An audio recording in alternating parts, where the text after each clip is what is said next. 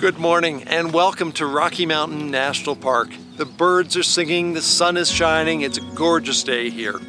And today I'm going to be driving up historic Old Fall River Road from the Fall River entrance up through open meadows where you can often find elk and other animals grazing, then past roaring cascades and waterfalls, through deep forest up a narrow valley as we follow Fall River, finally up and up into the alpine tundra where the trees give way. Our final destination will be the Alpine Visitor Center at nearly 12,000 feet above sea level. It's going to be a gorgeous drive. I sure hope you'll join me.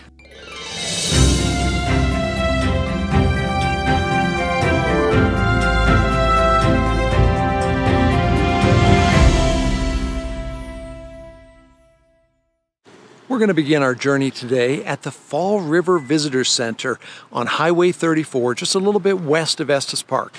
In my opinion, it's one of the nicest visitor centers in Rocky Mountain National Park. And so in just a minute from now, we're going to be entering the national park and through the Fall River entrance, driving up through Horseshoe Park, past the alluvial fan, and then we'll begin our journey on Old Fall River Road, which is an 11-mile dirt road. It's just one way as it leads from the lower meadows all the way up to the alpine tundra and to the Alpine Visitor Center. So here we go.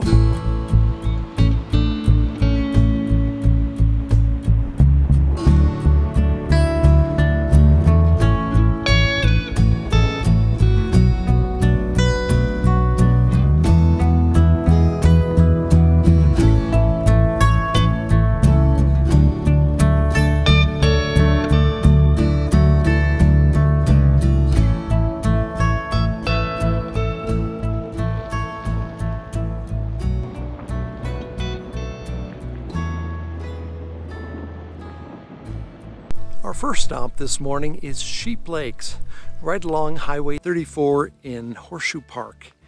And there are a couple of large ponds here where sheep tend to gather. Oftentimes they'll come down once or twice a day during the summer, usually to eat some of the soil that contains minerals that their bodies need. So they'll come down from the high mountains above and cross the road and make their way down to the ponds behind me over here.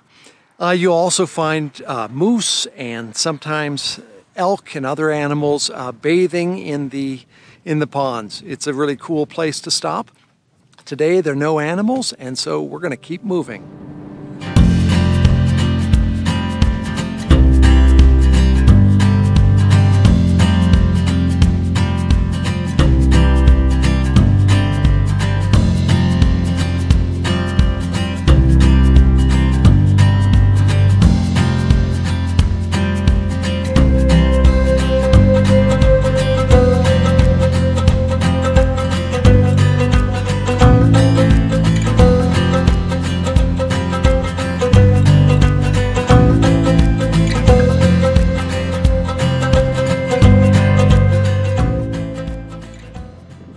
Our next stop is here at the alluvial fan.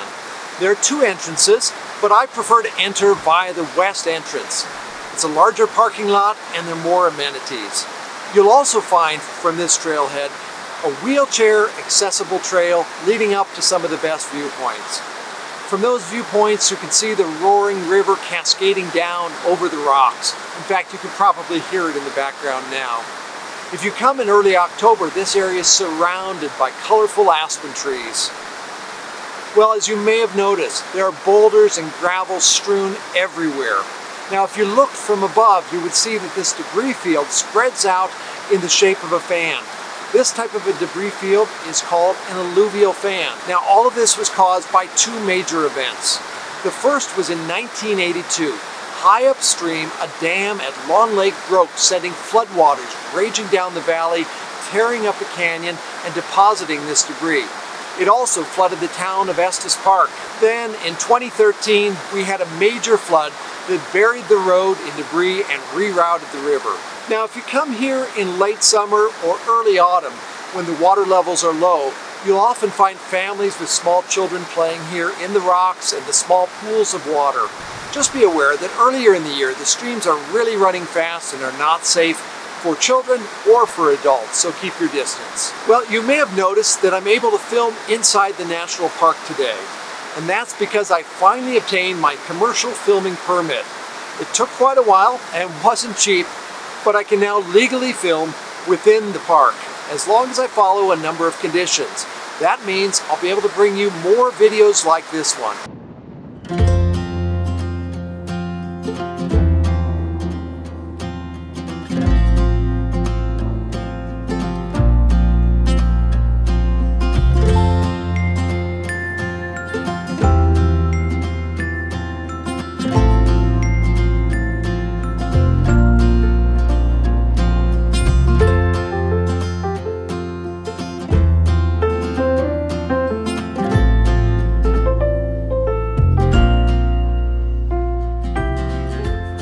In 1913, before the founding of Rocky Mountain National Park, the state of Colorado, together with Grand and Larimer counties, determined that they would build a road that would link Estes Park and Grand Lake. It would follow an ancient trail that had been used by native peoples along Fall River. The Arapaho called this trail the Dog Trail because they would use their dogs to pull items over the mountains via this route. The initial work began at the end of Horseshoe Park in the Endo Valley. Now, the first year of construction was primarily done by convicts who were brought up from Canyon City, Colorado. These men worked long days with picks and shovels. Although some had thought the road might be completed within a year, it ended up taking 7. This project changed hands many times as various contractors learned that building a road in this terrain was exceedingly challenging. Welcome to Chasm Falls. This is one of my favorite stops on the way up Old Fall River Road. Here, as you can see, Fall River gets compressed into a very narrow slot in the rocks, and then elegantly drops, creating a beautiful waterfall of Chasm Falls. In my opinion, it's one of the more beautiful waterfalls here in Rocky Mountain National Park, and it's really easy to get to. Just a few steps down from the parking lot.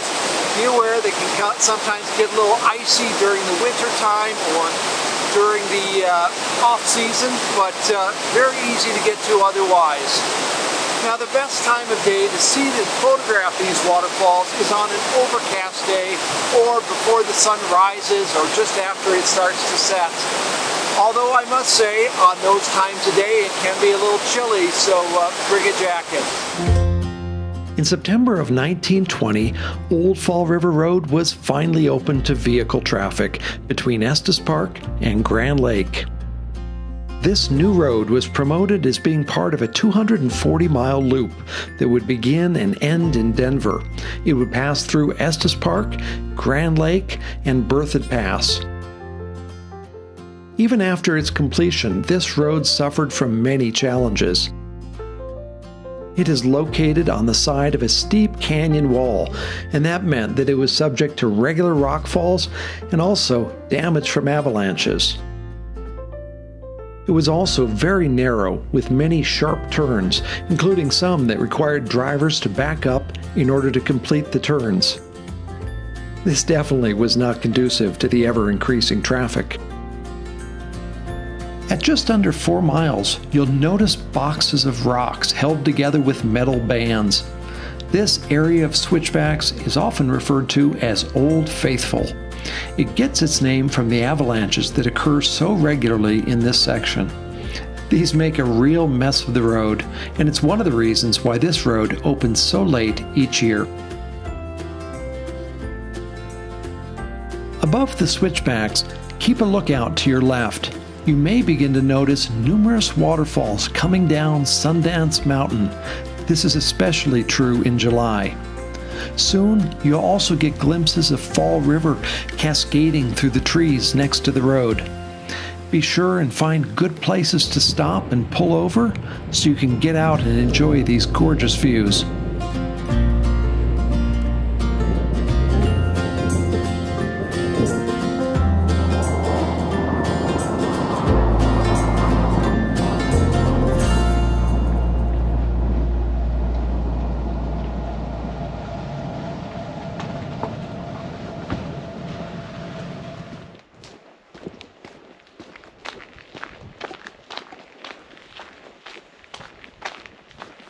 So we've arrived at Willow Park. You have to be on the lookout for this stop as there isn't any sign for it.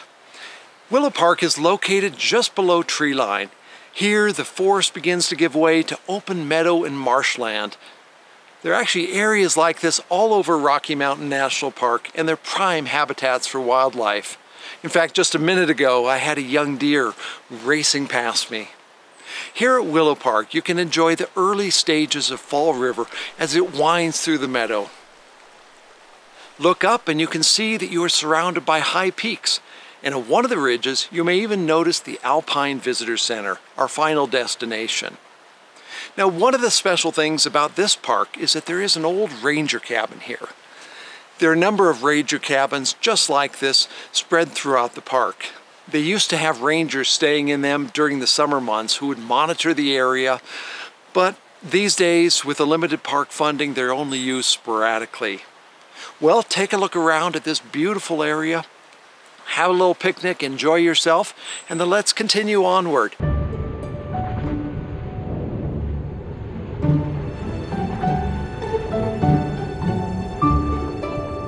So just a short ways up from Willow Park, you will arrive at the Chapin Pass Trailhead. The Chapin Pass Trailhead gives access to Chapin, Chiquita, and Ypsilon mountains. They're very high mountains with spectacular views. If you're going to hike them, you want to leave early in the morning to avoid any chance of thunderstorms, and you still want to check the weather just to be safe. The first section of hike is very rocky and very steep, and until you get above tree line it's a bit rough going, so be ready for some exertion. But it's a beautiful hike up to the top of Chapin, and if it's a good day and no threat of storms, heading on up to Chiquita and Ypsilon can be magical as well. We're going to continue on up the road until we break out of the trees.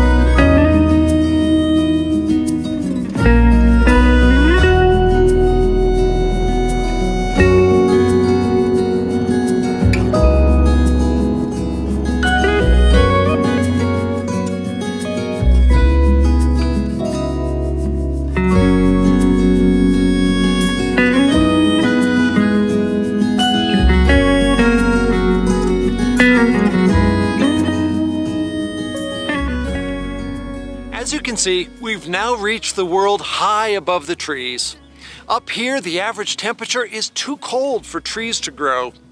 This results in this wide open tundra. Actually, a third of Rocky Mountain National Park is alpine tundra. That's one of the things that makes this park so special. Right now, I'm standing next to a small pond that is a favorite hangout of elk. They can often be found here grazing in the lush grasses surrounding it. This spot can be especially beautiful in the morning. Actually, I was here this morning very early and enjoyed a spectacular sunrise as the clouds lit up and reflected in the small pond. Well, our next stop is our final stop, the Alpine Visitor Center.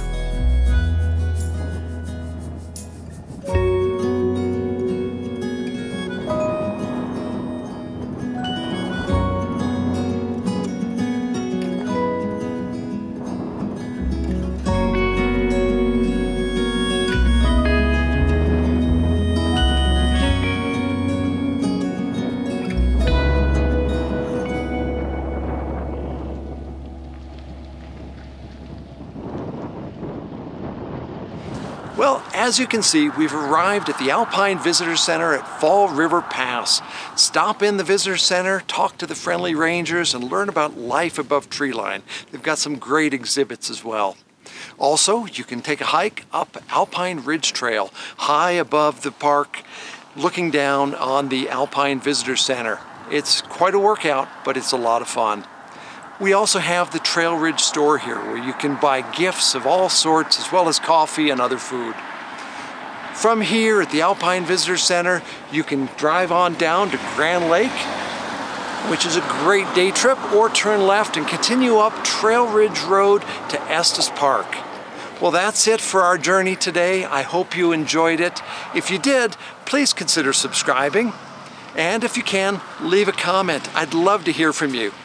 Thanks so much for watching. I'll see you all again soon. If you would like to learn more about Rocky Mountain National Park, visit my website, rockymountainnationalpark.com. For my books and calendar, visit rockytrailpress.com. And if you're visiting Estes Park, Colorado, be sure and stop in my gallery, Images of RM&P.